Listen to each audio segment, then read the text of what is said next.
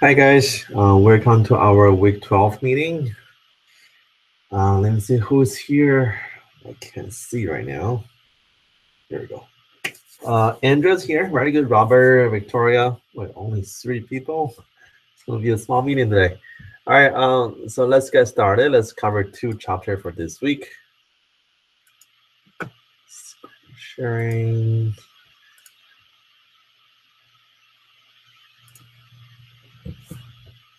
All right, so first let's do our chapter 16, oligopoly. Now, for oligopoly, so make sure you know what oligopoly is. So first thing first is something called concentration ratio. It shows you the percentage of the market total output supplied by the 4 largest companies. Now, we have this chart over here. So first, video game console, the top 4 companies supply the 100% market. So you can think about Sony, who else make game consoles? Microsoft, that's Xbox, and then Nintendo Wii. I can't think of the fourth one. So pretty much those 3 companies covers 100% market. And then credit cards, that's almost 99%. So you have your Discover, your Master, your Visa, your American Express, and Discover. So those 4 companies covers 99% of the market. So that's called concentration ratio. Okay, all right. Now for oligopoly. So oligopoly is a market structure where only a few sellers offer similar or identical product. So for the game console market, for the credit card market, for cell phone market, those are all oligopolies. Now, also, guys know what's a game theory. So game theory is study of how people behave in a strategic situation. Now, if any of you guys want to go into economics for your bachelor degree or major in economics, more than likely you would take a class called game theory. Now, I took it when I was in senior year in college. when I was signing up, I was so excited. I was thinking, man, finally, you can go to school to play games. But no, that's not the case. Actually, you learn how to set up different game situations where participants can behave, in the games. You can learn how people behave within certain situations. All right, so that's game theory. Now let's look at our example over here. So we have a small town which has 140 residents, and then the service that's being offered is going to be cell phone service. So we have 2 companies. We have AT&T and Verizon. So they are competitors, and then we call this market structure a duopoly. So duopoly is whenever you have a market with only 2 firms, that's called duopoly. So oligopoly is a few companies, and duopoly is only 2 companies. Now we have our revenue and cost and profit over here. So again, revenue is your price times quantity, and cost. I think was what 10, not so 10 was $10 for marginal cost in the question before, and then profit. So 10 times quantity, that's your cost, and then your profit. Just use your total revenue minus total cost.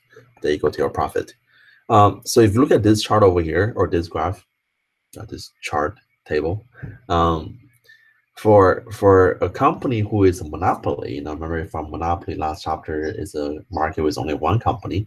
So if a company is a monopoly in this market structure, then if they try to maximize profit at the highest profit, you're going to be end up over here. So this is a monopoly output. And then if you're a company in perfect competition, so which means market is very competitive, you have many companies, then you're going to end up over here. Because remember, in the long run, nobody make any profit in perfect competition. So this is a 2 extreme case over here. And monopoly, the market is not competitive at all. In perfect competition, the market is 100% competitive. So for duopoly, is where do you end up? Do you end up in perfect competition, or do you end up in company like a monopoly? So let's look at our 2 companies.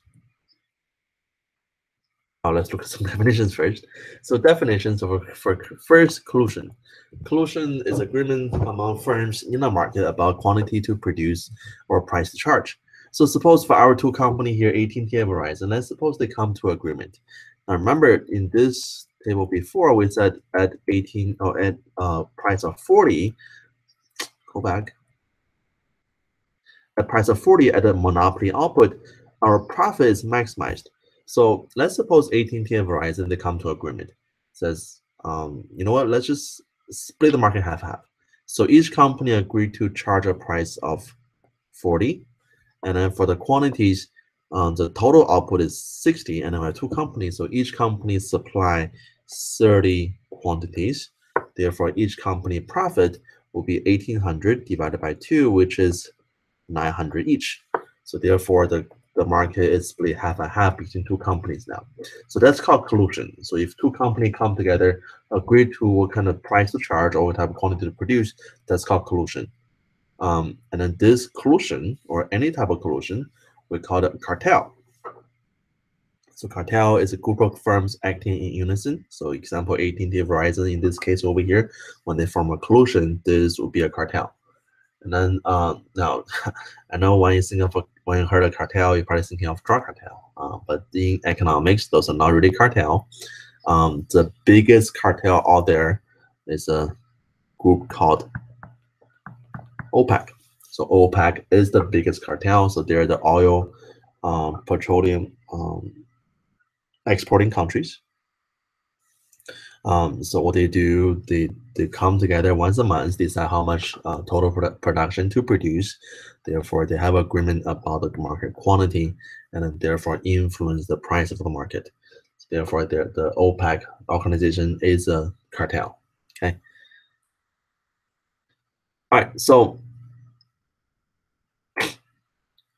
if each company produce a 30 unit, the price is not. I mean, the profit for each company is 900.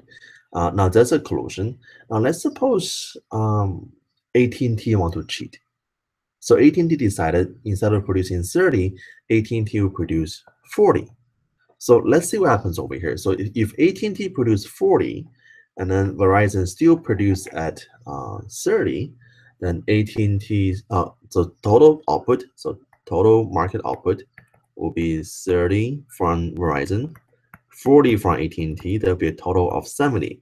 Now, according to this table over here, when the quantity is 70, our price will be 35. So price of 35. And let's find out each company's profit. So for AT&T, their price is $35.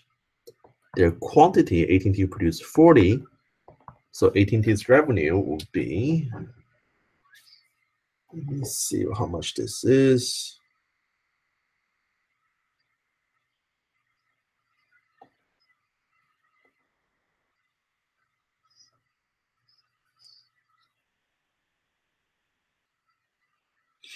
So 1,400, that's AT&T's revenue. And then the marginal cost is $10 each. So $10 times 40. So this is 400. That's AT&T's revenue cost. And the AT&T profit is 1,400 minus 400. This is going to be $1,000 profit. Now for AT&T before they were increasing the output, when they're still producing at 30, the profit was only 900. So which means if AT&T produced 40, the profit is 1,000, which is better than 900. So which means AT&T have an incentive to produce a 40 unit. Because they're producing 40 unit, they are better off than 30 unit. Now for Verizon, if Verizon also do the same thing, so if Verizon also produce 40 and then AT&T produce only 30, Verizon also end up with a higher profit. So both company here have an incentive to produce a little more. But however, if both company produce more, let's see what happens. Okay, let me do a split screen.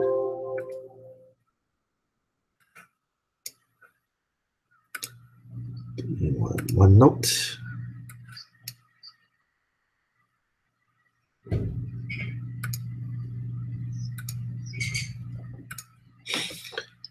All right, so we said before, if both company produce at 40, the profit. Here, let me go back to the previous slide. All right, so AT&T. When AT&T quantity is 40, the profit is 1,000. And then for Verizon, what's the Verizon we were talking at? Let me see. Yeah, it is Verizon. So Verizon, they still produce as 30. Let's see how much Verizon profit is. Now, when both company produce at 30, Verizon profit is 900. But if AT&T produce at 40, Verizon profit wouldn't be 900 anymore. Verizon profit will be changed. So your Verizon, the price goes down to $35 to still produce a 30 unit. So 35 times 30, their total revenue. Let me use my calculator. 1050. And then their cost is 10 times 30. That's going to be 300. So profit is going to be 750. So profit of 750. So now vice versa, if AT&T produce 30, their profit will be 750. And then Verizon produce at 40, their profit will be at 1,000. So each company want to produce a little more because you produce more, your profit is higher. Now for the next scenario, let's suppose each company do decide to produce more. So both company produce at 40. So AT&T quantity of 40, and then Verizon quantity of 40. And let's see what happens. So if both company produce more, then the total output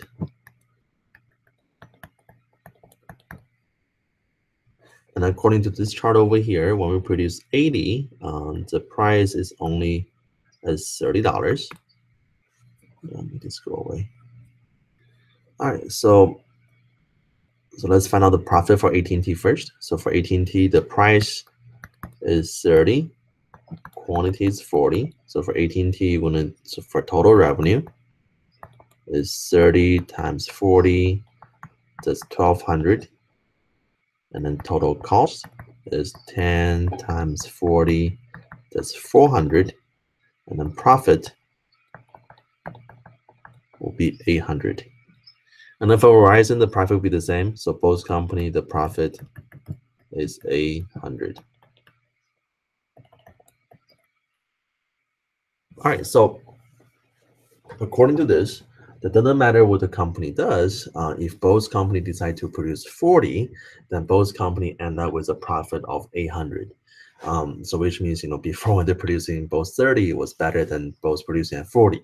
So this little situation is a demonstration of game theory, that when one company cheat, the other one doesn't cheat, then the cheating company is better off. But if both companies cheat together, then both are worse off altogether. Okay. Does anybody have any question at this point right now?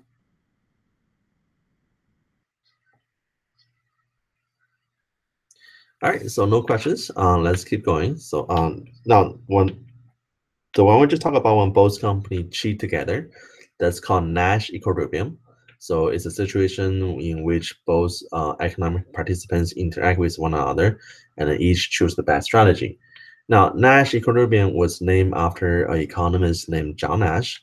Now, if you guys ever watch a movie called It's a Beautiful Mind, from what's the actor's name? I think it's Russell Crowe. He played the mathematician named John Nash. This theory is named after him. So for our example here, let me show you this one over here. So for game theory, you're going to learn something called a prisoner dilemma. Now for prisoner dilemma, it's just a game when suppose we have two people here. Now let's suppose we have me and Victoria. All right, so Victoria and me. Guys, I'm going to show you the very basic president dilemma and show you how this works. Okay, so guys, suppose between me and Victoria, we are a partner in crime. So every day after class, we go out to the parking lot, break into people's cars. Okay, and then let's suppose we broke into at least 10 different cars, but on our 11th breaking, we got caught in action. So which means the DA and then the HPD, they have evidence on one break-in. But they're also suspecting they were broke into at least 10 different cars. So the DA decided to separate us into two different rooms and then offer each person a deal. So we have a choice either to confess or not to confess.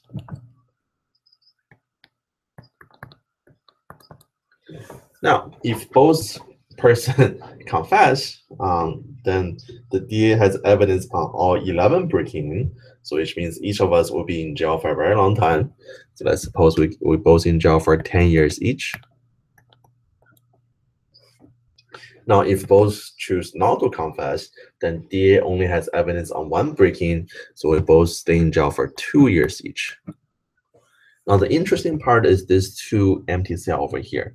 Let's suppose Victoria decide not to confess, and I decide to confess. So because I decide to confess, I get off easy, so I get only half year. And then Victoria, I'm sorry, but you'll be in jail for 15 years. All right, now vice versa. Let's suppose Victoria decide to confess, and I decide not to confess. Then I'll be in jail for 15 years, and then she'll be in jail only for half years. All right, so this payout, then it looks like this is the best outcome. So both people choose not to confess.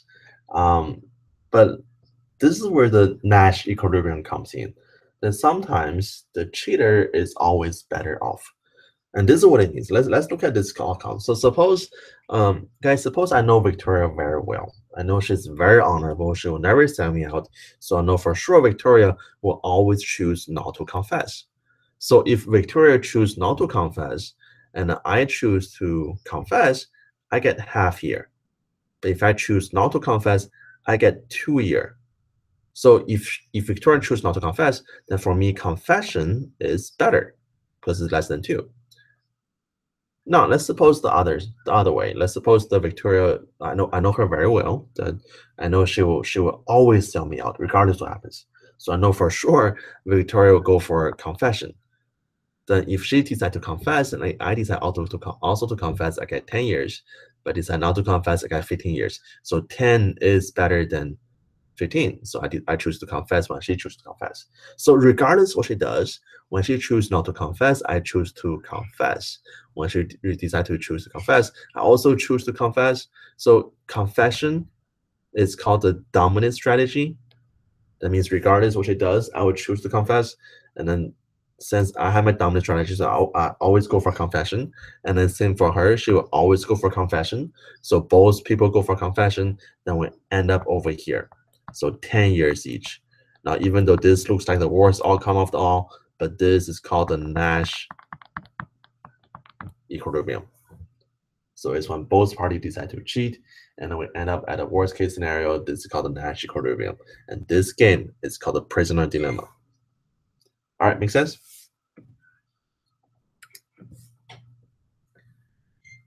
All right, so we have Bonnie and Clyde over here, so same deal. So let's look at this payout. If Bonnie decide to remain silent, then if Clyde decide to confess, he go free. If Clyde decide to remain silent, he get 1 year in jail. So go free is better.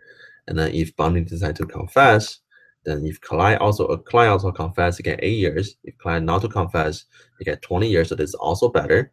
So which means for Clyde, regardless what Bonnie does, confession is better. And then for Bonnie, same deal, confession is always better than not to confess.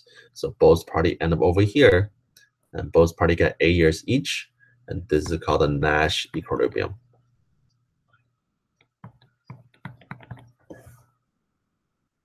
All right, makes sense? I can skip this, not that important.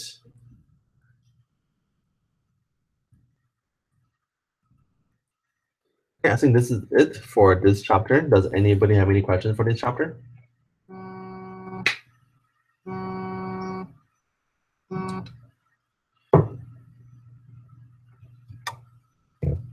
All right, if no question, let's continue. Let's do next chapter. Yeah, guys, my wife is calling me. She wants to FaceTime, but she can call back later.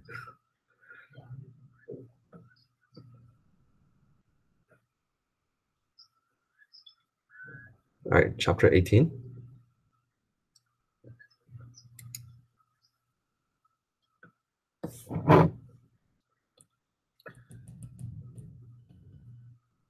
All right, so remember this from what, a long time ago.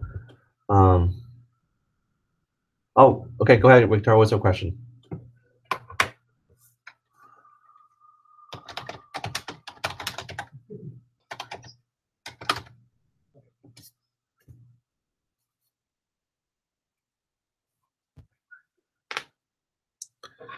All right, so remember this from a long time ago, factor production is input required to produce good and service, and it has three categories. Um, we have land, labor, and capital. So capital is requirement, is the equipment and structures used to produce good and service. My economic Star Trek speech open to the general public. Oh, okay. So, okay, I haven't announced this yet. So, guys, if you're interested on this Friday, I have a special lecture at Lone Star. The topic is the economics of Star Trek. It is open to public, so if you guys want to come, or if you want to bring your friends with you, we're gonna be in CLA 114.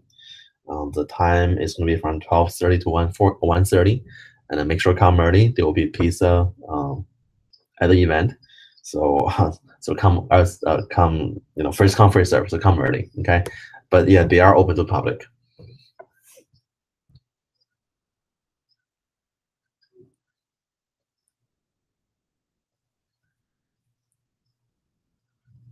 Let me see what's important about this chapter.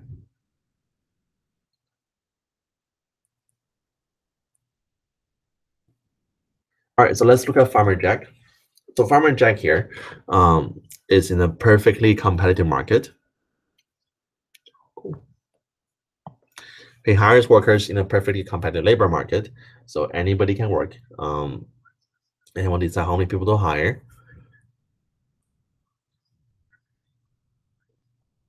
Now we learned this before the production function. So it's how much do you produce given how much your output is for each worker. I believe this is what chapter 10 or chapter 13 we learned before. So the production function shows you how much you produce by each level of output workers. And then we have our production line. The first thing we learn is something called MPL, is the marginal product of labor. It's the increase in the amount of output for an additional unit of labor.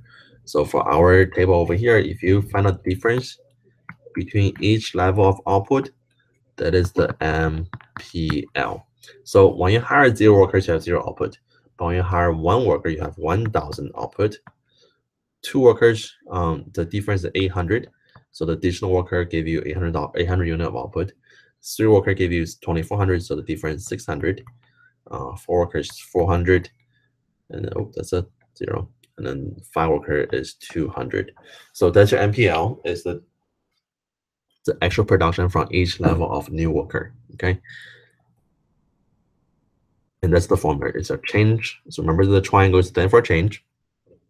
So changing output divided by changing labor.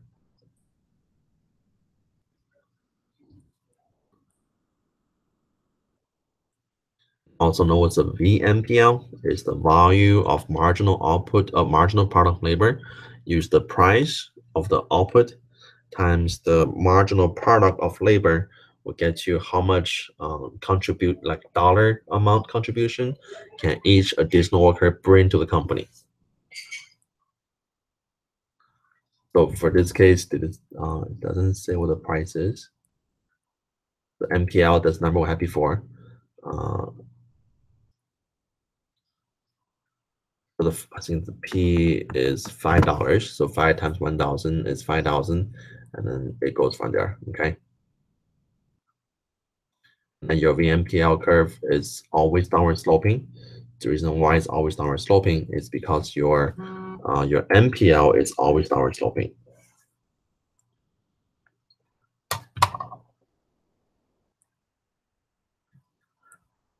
Too much. This downward sloping VMPL curve is also the demand curve for labor. So once you have a demand curve for labor, and then you put out your wage, so wage is $2,500 per person, then you're gonna have your total number of workers required or desired. So the equilibrium number of workers 3. Okay, it's very simple concept, just like before. Let me see what else is important to talk about. This chapter is pretty easy, mostly definitions, not that much important concept.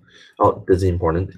So when company decide to hire laborers, the marginal cost will equals to the wage of each worker divided by the marginal product of labor for each worker. Okay, know that. Let's see what else is important.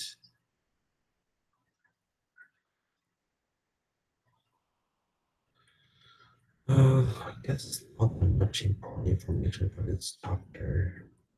Oh, by the way, I think this is the last chapter we have.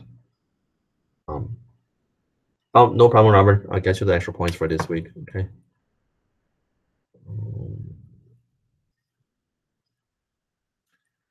Oh, more definitions. Know what's a monopsony?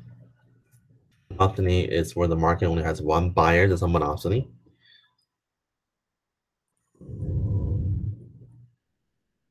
Let me see what else needs to be covered for this week.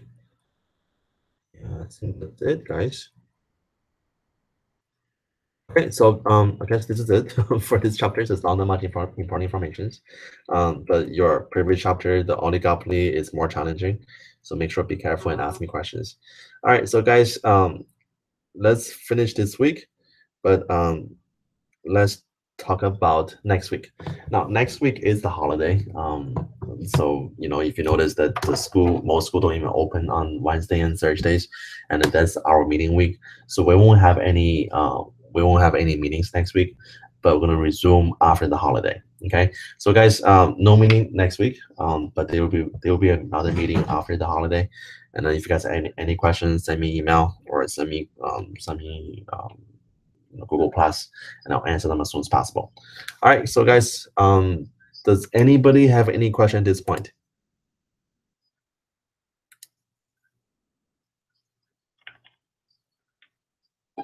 Any questions?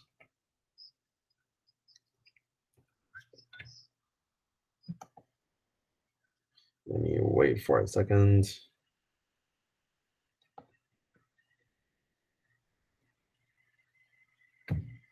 All right, so guys, no questions. I will see you in 2 weeks.